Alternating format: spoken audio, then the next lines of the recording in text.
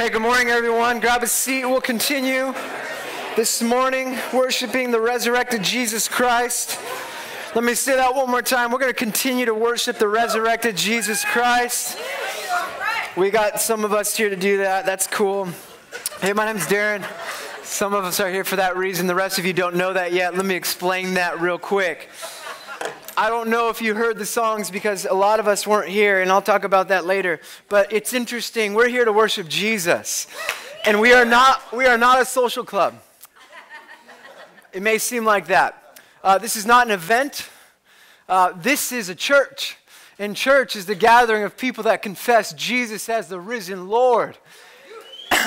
And because of that, that's different than everything else. Now, I will say, I'm not as late as I am to church, right? Because that's fundamentally what we think. I'm going to church. But you can't go to a gang, can you? Can you go to a gang? Hey, I'm going to show up. I'll see you later at gang tonight. No, you are a gang. Am I right? Some of you are like, what are you talking about? The church is more like a gang than a movie. Anyone catching on? When I go to CrossFit late, I have to do burpees. Anyone know what a burpee is? You don't want to know. I'm not going to do it. It'd be bad form, and my coach would be upset. When I go to an airplane with my kid, when I'm going to get on our airplane to go somewhere, and it's 5 o'clock, we have to leave 5 o'clock to get there an hour before so that we can get on the plane. Do you know what I have to do to prepare to show up to the airport on time with a 17-month-old who sleeps until about 6:30? I have to do a lot of preparation. Well, that's like church. When we come as the people of God, we come to bring sacrifice, offering, worship. That's what it's called. It's not something that we spectate. It's something that we participate in. And if you got here at 9:45, you missed out. I'm just saying. Just saying. It's 9:53. It went somewhere today, and I can't explain it. You had to experience it for yourself. That's enough for the pastoral side. I'll be preaching in just a second. But for the rest of you, welcome. Let me shift. A couple of announcements. We're going to continue to worship. We'll pray after the service. There are communion elements. We took communion together. We worship through giving. We worship through teaching and all of those things. But as far as announcements, let me just get through these things so we can jump into our teaching. These are really exciting things that we want everyone to know about, especially if you're a woman. We have a women's retreat coming up May 29th and 31st. Over the weekend. You can sign up online. Also, there's signups in the back today. And here's the thing. I know some of you are thinking, I would love to do this, but I can't afford it. Guess what? We have some scholarships. And if you're thinking, I'm not going to go to the women's retreat because I can't afford it, that is not an excuse. We would love to help you go on this retreat. It has been an amazing event every year, and please, please, please don't let finances get in the way. Women's retreat, May 29th. Sign up in the back or go online. Next announcement. This is really exciting. This year, we aren't doing Empowered like we normally do. We're going to do that probably in the fall. But this on May 15th, you can't really see this, but on May 15th, we're having a night of prayer right here. It's a Friday night at 7 with our dear friends John Peters and Chris Jones. You guys know our British friends that are from the UK that come out here every year. Well, they're going to be here on that night, on Friday night and Sunday. They'll be leading our gatherings, and John Peters is a mentor and a dear friend of mine. But I want to call everyone, as many people as possible, to come to Franklin, 7 o'clock, May 15th, for a night of prayer and worship. We're going to train as everyone, our congregation, in the ministry of prayer. Does that sound great? All right, so put it in your calendar. Remember May 15th. Okay. Also, though, this is even more exciting, in my opinion, is we're going to help plant a church in Culver City. How amazing is that? Wow. Okay. I'm just hoping this 11 o'clock brothers and sisters will be just as excited as I am. For some reason, this section is always the loudest at both services. So come on, let's get it. So here's the deal. We're having a LA church plant vision night. And it's going to be most likely West Side LA, most likely Culver City. And our friends from the UK, Ed and Hannah Flint, who preached here a few months ago, they'll be here that weekend as well. And they're hosting this vision night. And I want the entire Garden Church to show up if possible. We need to plant lots of churches. Do you know church planting is the most effective way to evangelize new people and to renew cities? We need lots of churches. We don't just need one big giant church. We need to help plant thousands of churches in our history as the Garden. That's the vision and dream for the next 50 plus years. Do you have a vision for 50 years? I do. I want to see lots of churches planted. In Long Beach, next door, in Seal Beach, even in Orange County. Yes, that's true. They need Jesus too. Just kidding if you're here. We know you love Jesus. And LA. So May 16th. It's a Saturday at 4 o'clock in LA. More info on the website. That's it for our announcements. Now with that, let me pray, and we'll just invite the Holy Spirit to minister through the word as we go into our teaching. Just invite you to close your eyes. Take whatever's on your laps and put it on the ground or next to you, on the person next to you. Let's just invite the Holy Spirit to minister this morning to us. Just wait and be quiet and take a deep breath.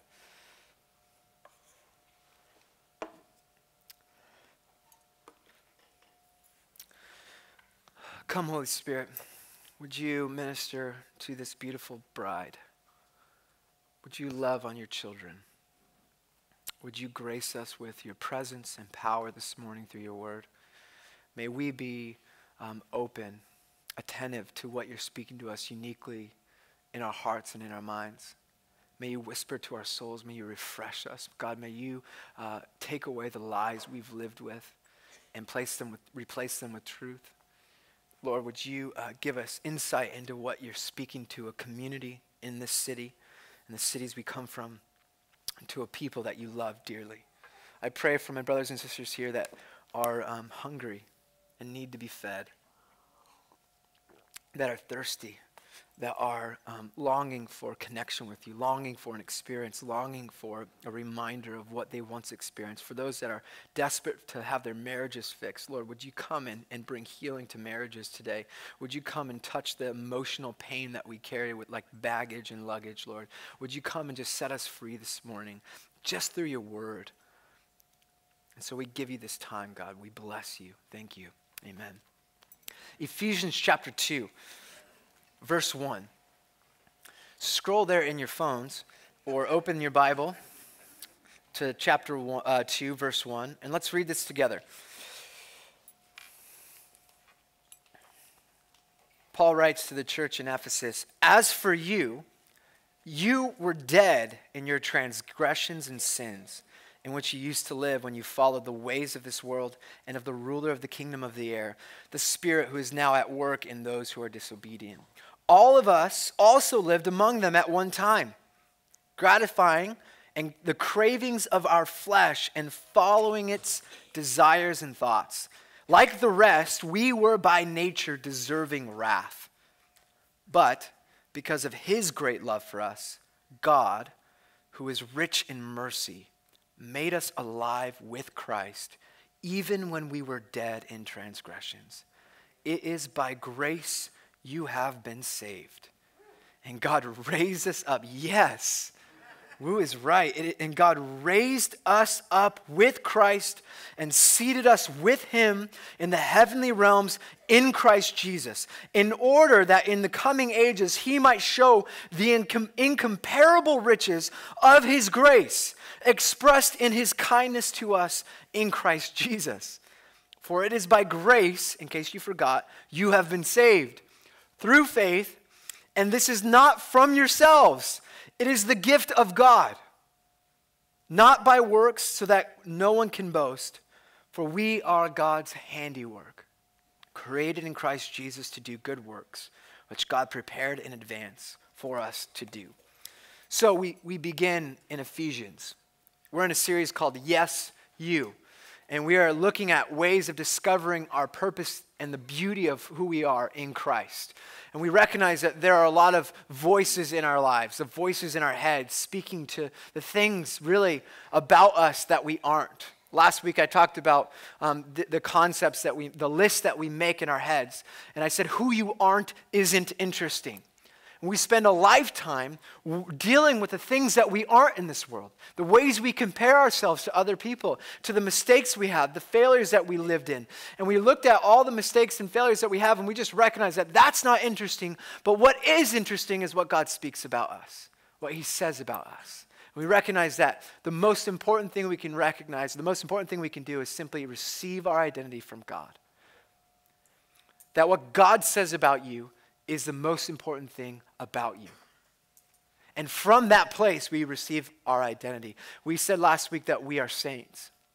You are all saints. In Christ, you are saints. The word is holy people, power clean from the inside out. God, when we come to Jesus, transforms our old selves and gives us a new self, and we are called saints. We don't have biblical justification, according to the scriptures, to call ourselves sinners if we are in Christ. That was who we were apart from Jesus. But in Christ, we are saints. And so we looked at that word and we processed that identity last week. And if you missed it, it's important that you catch up because the next 4 teachings kind of go together. I guess there's 3 more after this one, or 2 more after this one, excuse me.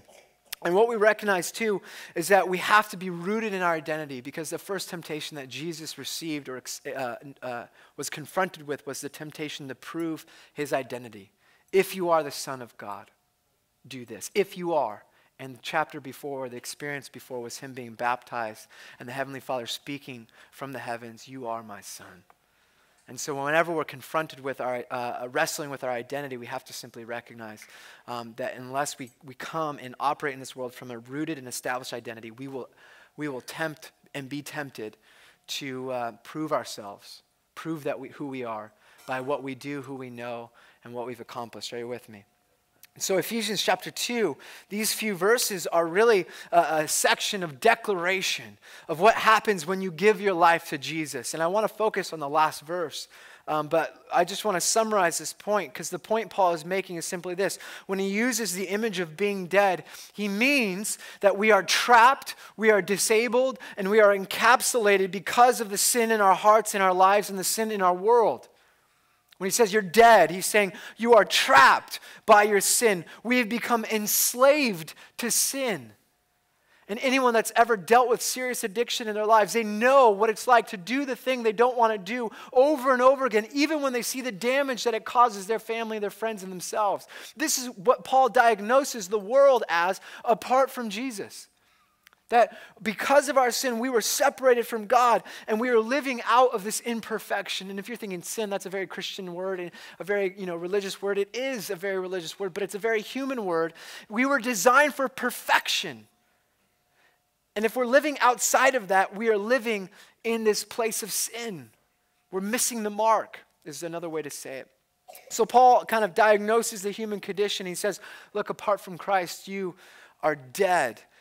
But then he describes what God has done. He says, but our God, who is rich in mercy, his character, his very nature, forces him to act out of who he actually is. And that character, by grace, made us alive in Christ.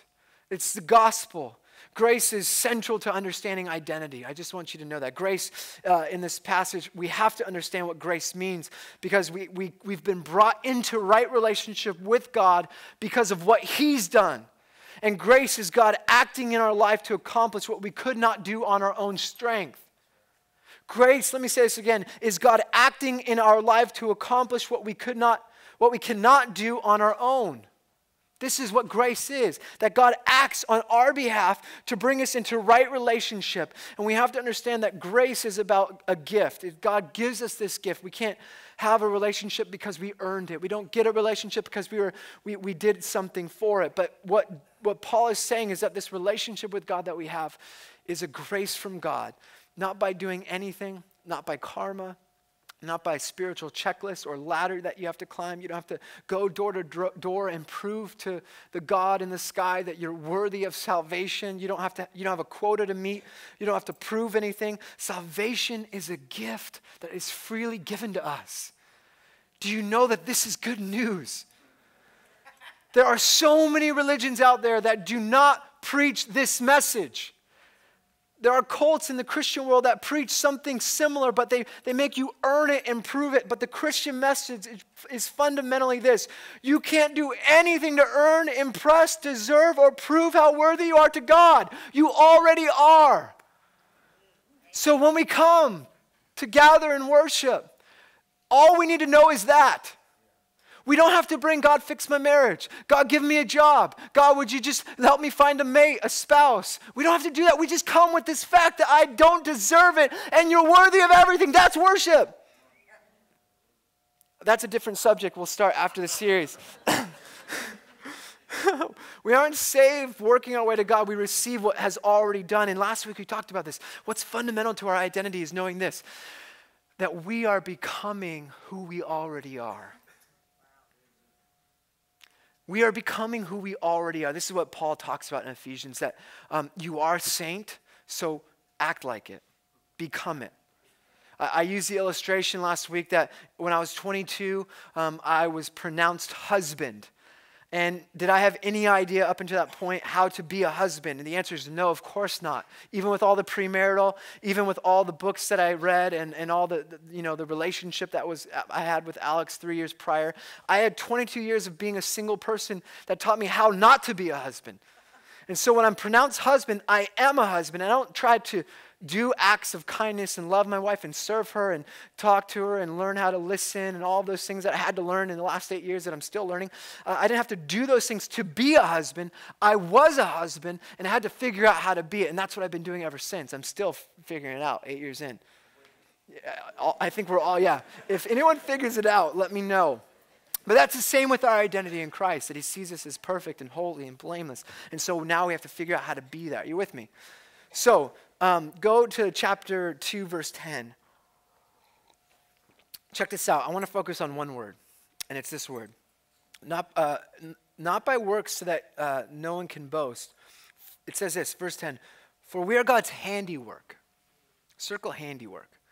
So this is a part 1 sermon. Part 2 will happen in 2 weeks. Next week, Bill's going to talk about being a temple. But I'll finish this sermon with a part 2, so I'll leave you hanging. We'll look at the second part, which is created in Christ Jesus to do good works.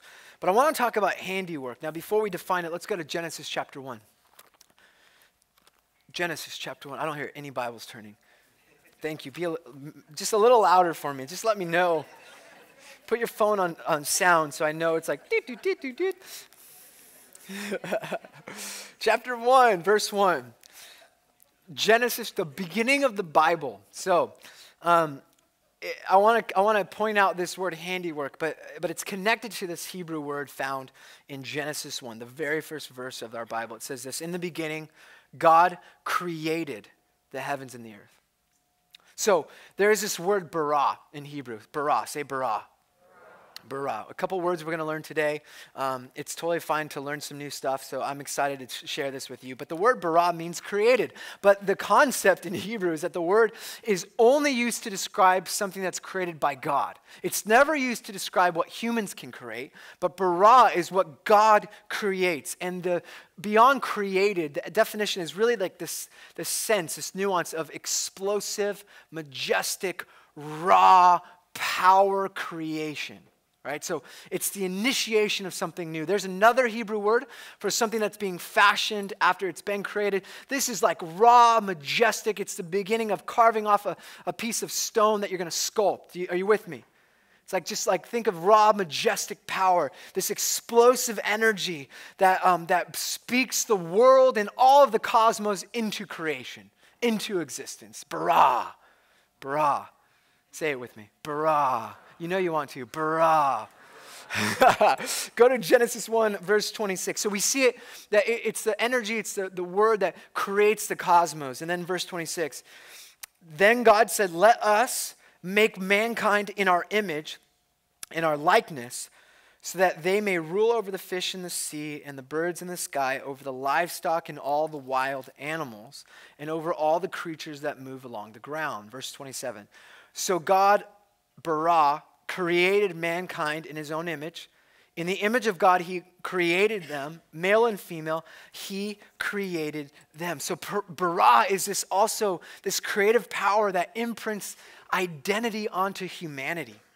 So it's cosmos, it's the creation of all things, and it's also the creative energy 3 times that God created humanity in his image and in his likeness. And what's significant about this is that this kind of word becomes central to the 10 Commandments and the law in the Old Testament, where people, what God uses and what people begin to think about is how we aren't supposed to kill each other because we are created in the image of God.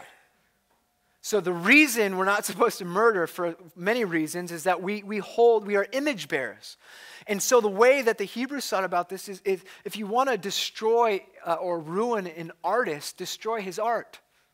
And that's what's being described here in the beginning of our Bible. From the beginning, we see that God speaks the world into creation. And it's this raw, majestic, kind of powerful creation that creates the cosmos, but it also imprints and lays the identity and the likeness and the image of God into humanity. Are you with me? Okay, so bara. Bara is connected to the Greek word that we see in Ephesians. But go to Romans chapter 1. I want you to see it in another place before we talk about the nuance in Ephesians. Just doing a quick Bible study today. Romans chapter 1, we'll go verse 20. So Paul uses this word as handiwork. The Hebrew word is bara, but the Greek word is a different word. And let's read verse 20 together, see if we can find the word. It says, verse 24, since the creation of the world, God's invisible qualities, his eternal power and divine nature have been clearly seen, being understood from what has been made, so that people are without excuse. So Paul explains that all of us are born with this intuitive sense that there is something bigger in the world. There's something out there that creation speaks and reveals God. And it says, the phrase is, has been made. And that's the word poema. Poema. Say poema. Greek. You got Hebrew and Greek today. Amazing. Great work. All right. So poema is this word. It's a word used for created. It's a word that's used to describe, it's where we get the word poem or poetic. It's a Greek word used to describe when God creates something. But it has this different nuance than raw, majestic power creation. It has this artistic, sculpting, detailed artist nuance. That God is crafting something. And so Paul, go back to Ephesians. Paul takes that word poema and he says in Ephesians chapter 2 verse 10, he begins to speak of the followers of Jesus, of redeemed humanity. He says, for we are God's poema. We are God's work of art. You are a work of art. You are God's masterpiece, being shaped in the image of God. Bara, God's majestic, raw creative power that speaks the world into existence and imprints identity into humanity. And it's only what God can create. Poema is the fine sculpting, the artistic creative expression of a delicate sculpture being fashioned into a masterpiece. Used for the world, describing what God did in the world, but now used as what God calls his redeemed humanity. Those that say yes to Jesus, you see us as being followers of Jesus are being created and sculpted into a work of art. Is that good news? Let's think about this for a second. You were once dead, but now you are alive in Christ, being crafted and shaped and sculpted and perfected into a piece of art. Look to the person next to you and say, you're a work of art. Now say it again, but mean it. I want you to say to yourself, I want you to say to yourself, I am a masterpiece. Say it out loud. I'm a masterpiece. I'm a work of art. That's right, you are. You are a work of art. This passage teaches us something about who we are in Jesus and something about who God is and what he is like. Apparently, according to this passage, God is in the recreating business. He's in the restoration business. He takes broken and flawed, sinful chunks of clay and transforms them to become like Jesus, perfected in his image. To be a follower is to be God's masterpiece and piece of art, work of art put on display. We are created by his power alone for good deeds. This means that God has a purpose for your life and a purpose in creating you. Before God sat down with a lump of clay, he thought to himself, he had the mind of fashioning you for a purpose. If I have been recreated by God in Jesus, then I am no longer who I once was. And this is such good news for people like me, who hated themselves, who looked in the mirror and saw ugly, disgusting, no value, no worth, not good enough, who literally tried to kill himself because he thought he had no purpose and life would be better dead than lived. And when that is dead and I am a masterpiece, that is good news, is it not? What do you hear when you hear that you're a masterpiece and you're a work of art? I hear that before Jesus, you were fundamentally identified as a sinner, distant from God, dead in sin, without hope. But in Jesus, you are given a new self. You're a saint.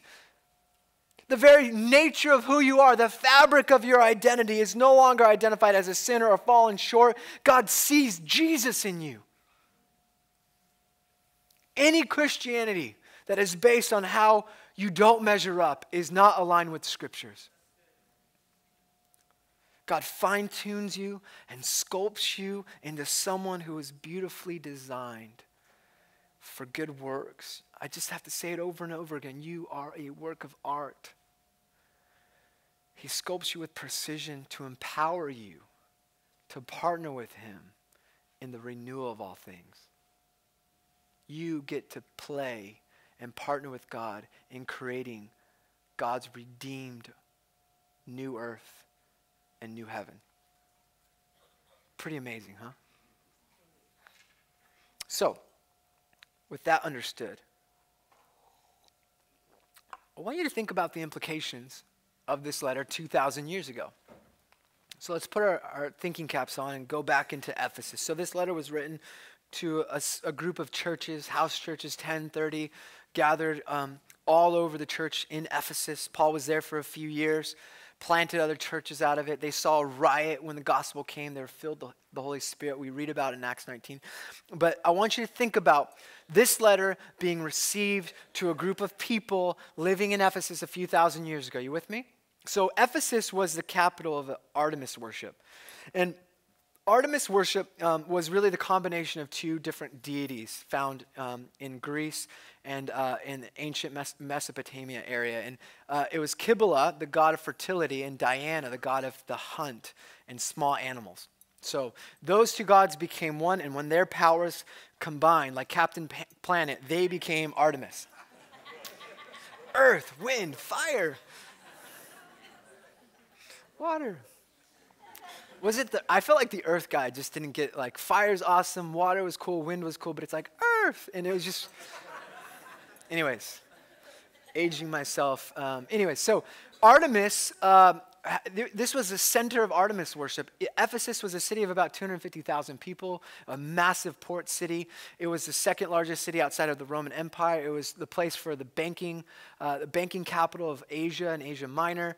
But Artemis was this deity that had favor all over the Roman Empire and ancient kind of Ephesus before that. It was one of her temple was one of the seven wonders of the ancient world. Massive temple. And a city of 250,000 people would flood with over 1 million people during their annual festival. And Artemis was worshipped through people creating images of her, artifacts, sculptures and paintings and all sorts of things. And Ephesus was a city known for its beauty, a city known for images and idols and these artifacts, these mosaics and statues dedicated to Ephesian citizens and mythology, but also all sorts of different gods. It was a massive industry. And so there's all sorts of art and beauty and people worshiping all sorts of gods. There were statues everywhere in the city. Archaeologists have found all sorts of artifacts dating back 2,000 years ago of individual homes having their whole side of their house painted and dedicated to a particular god, or a mosaic dedicated to particular gods. And so they worship gods and goddesses that they created. These all sorts of images in there that they created, this beautiful artwork. And Ephesus was known for that.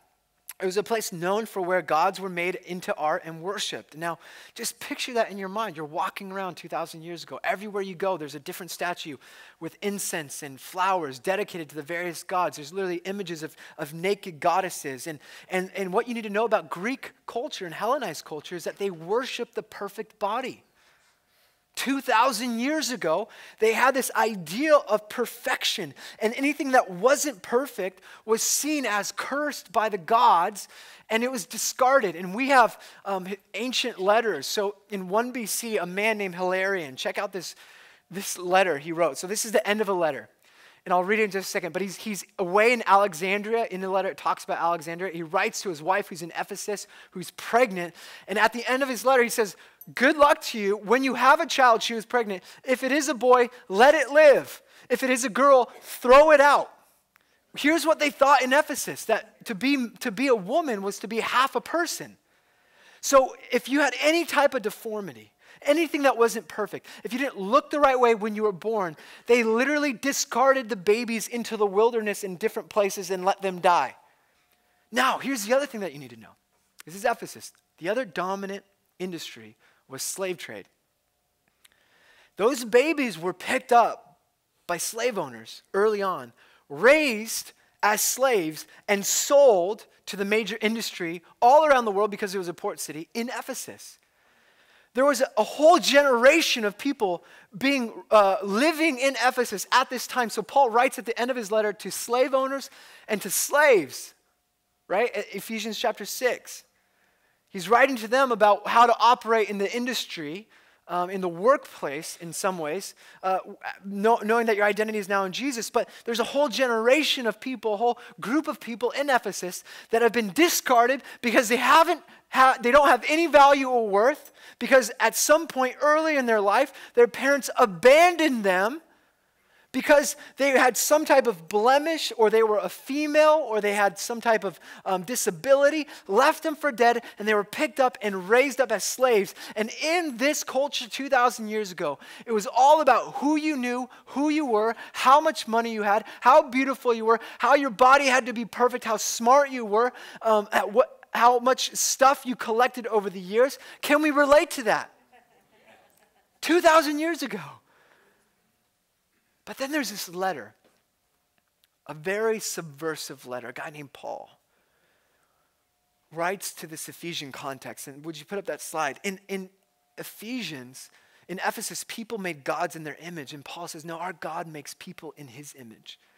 In Ephesus, people fashioned poema, statues of gods into art. Our God fashions people into works of art. Do you have any idea how provocative this would have been for the guy sitting in the church who was a slave, discarded by his parents, seen as no value, and he's hearing that the creator of the universe created him with purpose and that he's a work of art?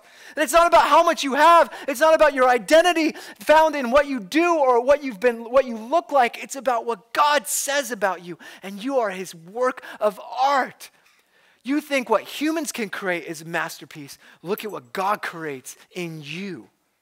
Our God takes broken and flawed and discarded and abandoned people and calls them his son and daughter, calls them his beloved, calls him good enough, calls him saint and worthy, and most of all calls him a masterpiece.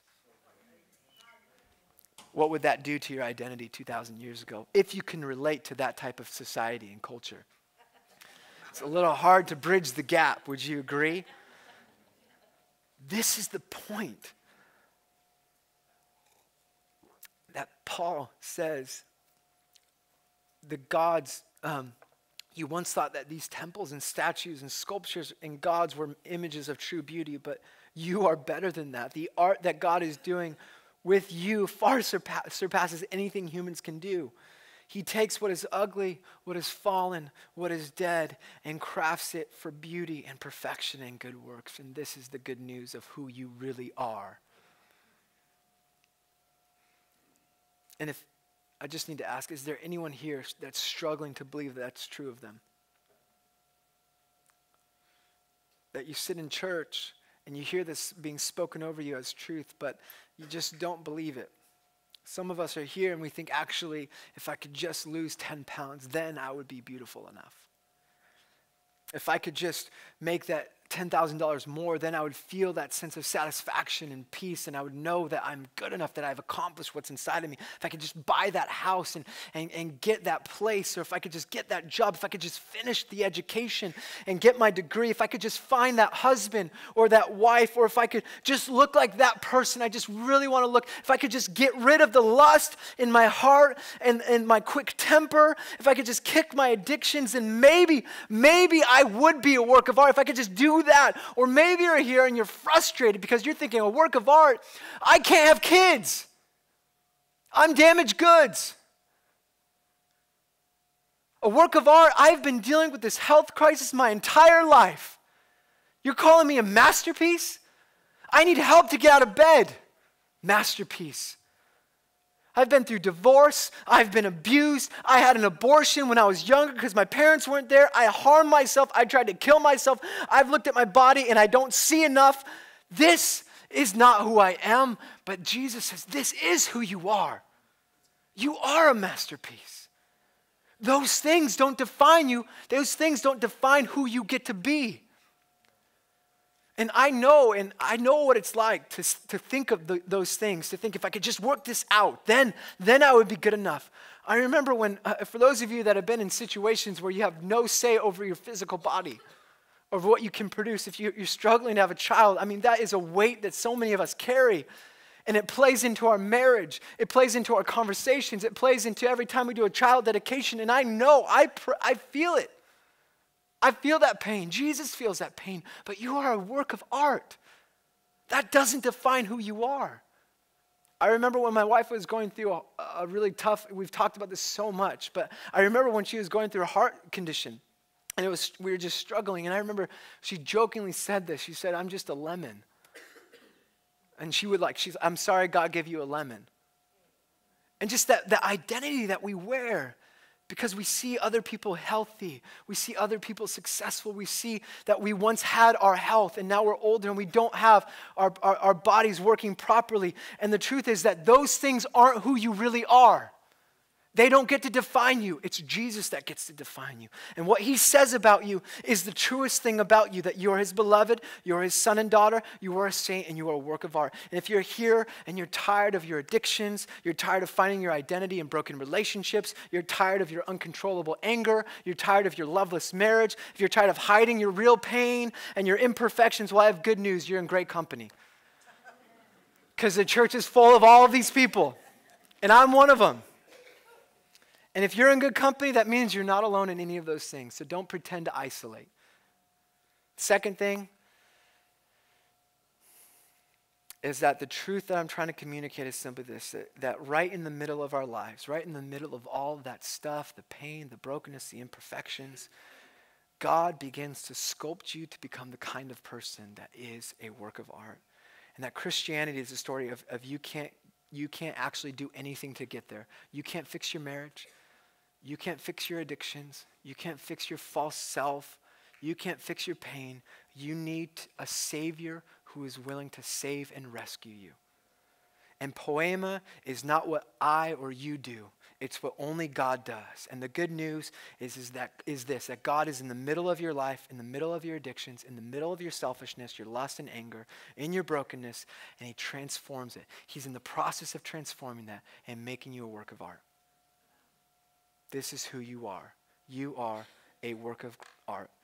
And this is grace, that God takes sinners, God takes screw-ups and failures and turns them into works of art. Amen?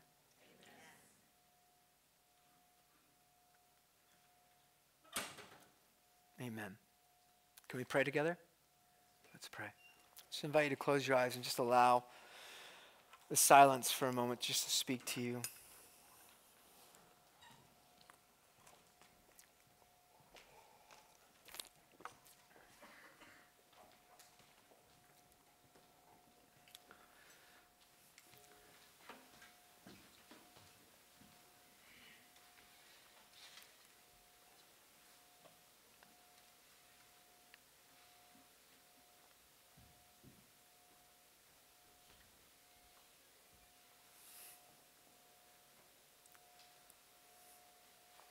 As I was preparing this sermon, I was thinking of all the things that I think of myself that I have to challenge because of the truth of the scripture. And last week we wrote those false identities on our feet so that we can walk away, stomping, knowing that soon the God of peace will crush Satan under our feet. This morning, I think, the sermon really leans us into a place of surrender, recognizing that it is by God's grace that all this happens, that he gives us his Spirit to do the work of transformation, that we need to be in community. And when I say community, I mean intentional, authentic, worshiping community, where we can be fully vulnerable, fully exposed, and yet fully ourselves, and we learn to become like Jesus. We need to take off our old patterns and put on new patterns. We need spiritual disciplines, but most importantly, we need his grace and his Spirit to empower us for transformation.